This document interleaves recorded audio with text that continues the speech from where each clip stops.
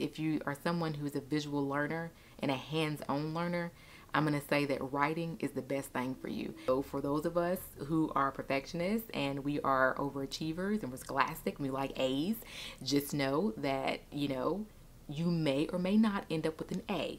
You may end up with a B. Hello and welcome back to another pre-nursing recap. This is part 2 of my second semester. Part 1 I've already done if you want to go and watch that one before watching this one. But anyway, glad you're here. My name is Monique and I am a pre-nursing student over the age of 30 years old. So if that interests you, continue watching. All right, so we're gonna basically recap what happened. I actually finished my semester, my grades were submitted, my GPA was submitted. So let's go ahead and get into the semester.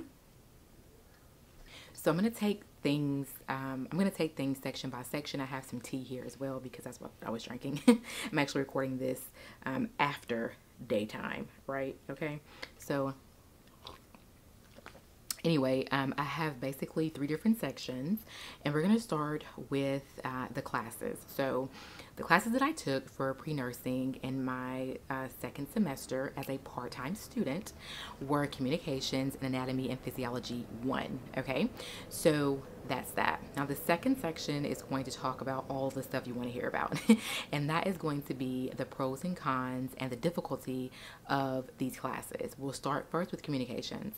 Now communications to me was enjoyable. I really did like it. I am someone who loves to talk, but the funny thing about it is in being in that class, I realized that I do love to talk, but I have to work probably 3 times harder to listen and to understand and comprehend. While I do enjoy listening to people, I think sometimes that is selective hearing, right? And so I think was really good as a self-evaluation, even for me to say, hey, I could really improve upon the way that I communicate with people. And basically, one of the things that we talked about a lot was all these different names of things that we naturally do, but communications class will put a name to it. So let's say, for instance, you find yourself thinking about what you're going to say while someone else is speaking versus actually just listening to them speak, right? And so what would be the way to deal with that? Is that really the best way to listen?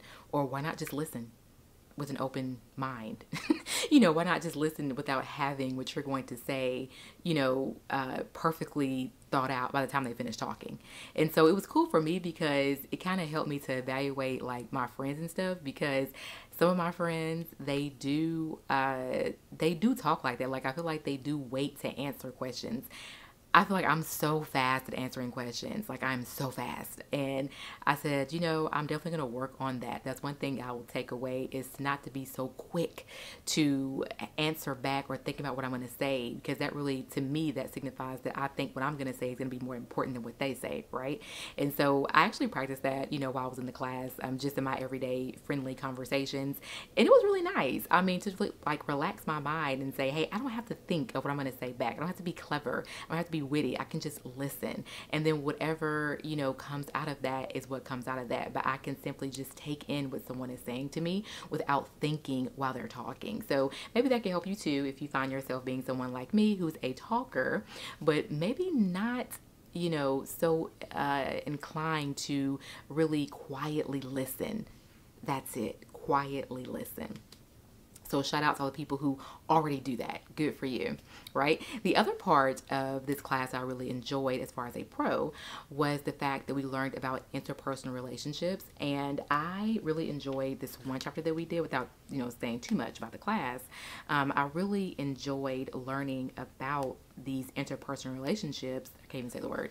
Interpersonal, because I talk so fast, relationships, and basically the concept of coming together and then growing apart. And I actually have it here too. So the coming together and the coming apart, and the different stages, like the stair steps that show that a relationship is actually getting, more and more deep, like you're getting closer to an individual as you're making these strides towards that person, right? But then at the same time, after some time passes and you've been in a relationship, then you can have this coming apart, and that looks like, basically stagnating, avoiding, terminating, basically just almost like secluding yourself, right? And so I thought it was really good to learn about this, because in any relationship that you have, you obviously want it to grow and to flourish even when it's been around for a long time. And so I thought it was really good to kind of reflect back on relationships that you're in and just make sure you're always taking those stair steps to the coming together, because it's very easy to come together at the beginning of a relationship, but then as the relationship grows, longer and stronger, sometimes you can forget some of these things that you did to come together. So I think that was really good, just being cognizant of that as well. Some of these things I already know from having a really good understanding of like Bible teachings and Bible knowledge. So it really coincided with what I knew, right? But it's really nice to also have it from this perspective as well. And so I mended the two together, definitely for my assignments and stuff like that. When it's time for me to write, I definitely use what I already knew as far as wisdom, like specifically from the book of Proverbs that I already knew, I've already learned within my life. And then, applying this to school assignments as well. It's kind of like mixing the two to really think about my assignments and really, flesh them out to be really good papers and really good writing assignments, essentially. So that was the pro. Now, there were cons, okay? There were cons. The biggest con to this class for me is that I actually took this class online, and while it was cool to take it online because I could really kind of almost go at my own pace, kind of, sort of, one thing about it is that at the very beginning of the semester, we were informed that we will be giving speeches, and they will be probably the biggest parts of our grade. However, these speeches will not be on Zoom. They will be in person. And so as you can imagine, if you're taking this class online and now you have to scurry and hurry up and find people who would agree to listen to you, because you have to have an audience. That's the whole point of the speeches. So that was really a piece of anxiety for that class for me, because although I did have a group of people to work with and we did support one another, you really never know if they're going to show up until they show up. And so I was just so thankful and so grateful that we all worked together. We made it happen. At the end of the semester, we all came together in person to give our speeches and, pass essentially the class, right? So that's really cool. I personally got good grades. I came out of that class with an A+, so that was really cool. Happy about that. And yeah, that's that on that. So those are the pros and cons of communications, and your school may call it something different. I'm not really calling it exactly what it is at my school, but it's basically a speech class at the end of the day. But if you have something like that, I think it's good to have on your school resume, especially if you're going to be in pre-nursing, you're going to be a registered nurse, because you will be speaking to people all the time, and you never know where you want to be in the field of nursing. You may not want to be at bedside. You may actually want to be in education. You may want to be in research, and some of these things may require that you speak to an audience. And so it was good. I mean, I feel like it was really good practice for that. And I do speak here on YouTube, but you are not sitting in front of me as a people, right? This is only my camera. This is not the same thing as speaking to people in front of you. Again, with me, already had kind of a heads up with that, because I do that pretty much, monthly when it comes to some of my, the way that we worship and within my religion, is that we actually do a lot of training, theocratic training that does require us to speak in front of a crowd. And so that was something that was really natural to me in a way, but then this again, a little bit different of a perspective, because I am the only one within my assignments, but for worship it's a little bit different. And so anyway, it like I said, it all kind of complemented one another. And so that was definitely something that did make me nervous about the class the entire semester until it was over. I literally felt like I don't know, I feel like, it's like a pimple, and then the pimple burst. And so I feel like that's what it was, like major relief at the end of both speeches. So yeah, now moving on to Anatomy and Physiology 1. This is by far the most exciting. This class right here was something that I really enjoyed. It was really my first like nursing class, because up until this point I have been taking some electives, and then I took math my first semester, and that was cool. But this is like the science. We're getting into the science, like your basic knowledge of the human body. the structure and the function, the anatomy and the physiology. It was really exciting. Okay, so pros. Pros were I had a really good professor who happened to truly enjoy their job. They also enjoyed their lectures and they enjoyed the information. They were kind enough to make different slides for us, PowerPoints, if you will, and those really helped us to prepare for our lecture exams. Because of that, I did not have a anatomy and physiology book. I didn't have to purchase a book at all. These were all digital materials, and I did take this class online as well. But I'll tell you about about that too. So with anatomy and physiology, I already have a little bit of knowledge about the human body from my own natural curiosity over the years of health information. I just love it anyway. So it was really cool to really get down to, you know, the atom of it all, up into the organism, all right? Get into the bones, the muscles, the nervous systems, and different things like that. It was really enjoyable. I really took my time learning, and I took my time to really understand the concepts of some subject matters that I would like to work in later on as a nurse. So like, for instance, I already have some experience with orthopedics. I worked as a patient care technician on the orthopedic floor. And so I really enjoyed that particular category of learning because I've already seen this in real life. I've seen the clinical manifestation of basically having osteoporosis or osteopenia and different things like that. So it's really cool to go backwards, like to see it and then to learn it. And that is something that I really enjoyed. That, you know, as far as pros, again, that to me, that's the pro. The pro is just learning about the human body. I will say too that this particular professor that I had made sure that we had a chemistry foundation before we actually started biology. So basically, even though it was one class, they really made sure to give us a really good understanding of the atoms and the electrons and the protons, and understanding ions, you know, ionic properties, and whether things were fat soluble or water soluble, really understanding carbohydrates, really understanding fats and proteins, and really going into detail with metabolism and different things like that. Because when you learn that stuff on a minute level, I feel like it's something that really helps you, and it truly did. Having that chemistry background truly did help in the bigger things of biology, because there are so many different functions that are happening when you get to the bigger body parts that make a lot more sense, because you understand what's happening on that cellular level. So a prime example of that would be learning about the muscles and how we move, you know, how we're moving, and not dancing. But, you know, when we're at the gym and doing like this and stuff like that, that is a whole process. Like, it's a whole party going on when you are at the gym inside your body. It's a whole party, right? As far as how those muscles are triggering potassium and calcium and sodium, and how that's all working together, ATP, adenosine triphosphate, you know, just really learning how all this stuff is coming together for the good of you, the good of your body, the good of your life. And one thing I can definitely say about this class, after learning about muscles and bones and the nervous system, I was like, oh, let me go to the gym for the good of my bones and my muscles, okay? Because now I know exactly what's going on when I work out.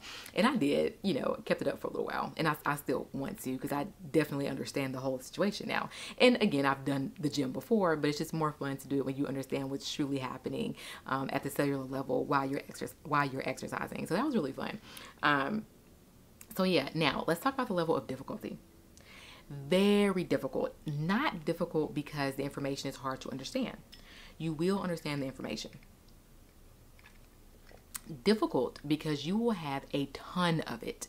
A ton. You can imagine 350 sheets of paper in a binder, like organized beautifully. That's it. When you first get your binder, you'll be thinking, oh, I want to fill this binder up. Don't worry. You will. You will. That binder will get thick. Don't worry. You will have a library by the time it's all over with. So yeah, I really enjoyed taking notes. I will say that one of the cons in starting this class is that because I've been out of school for a while and all this is just new to me, it did take me a minute to really catch on to how to properly study and how to properly take notes. I did get a hold of it at the middle of the semester, but I feel like had I known it before, that I probably would have made better grades in my lecture exams. But I'll be honest, guys, those lecture exams were exhausting. I mean, it humbled me. It humbled me. I thought I was going to fly through those exams. Like, yeah, I know that. When you have 17 pages of information front and back, yeah, you're going to be real happy that you passed. If you pass. So I'm happy to say that I passed everything. I did not fail not one thing in that class. I passed it all. Did I pass it all with an A? Absolutely not. But I did pass. So that was definitely a plus. Like I said, it will humble you. So for those of us who are perfectionists and we are overachievers and we're scholastic and we like A's, just know that, you know, you may or may not end up with an A. You may end up with a B. I'm just letting you know. And that's okay. So do not beat yourself up about it, because honestly, the fact that you even pass is good. Those lecture exams are highly difficult, especially if you have a difficult professor. So I can say that my professor, in my opinion, was someone who, it was a challenging course, but they did everything that they could to help you pass. I didn't need any, well, I'll take that back. Towards the end, I sought out extra things, but they were free. So I sought out extra videos on YouTube to help me remember the nervous system.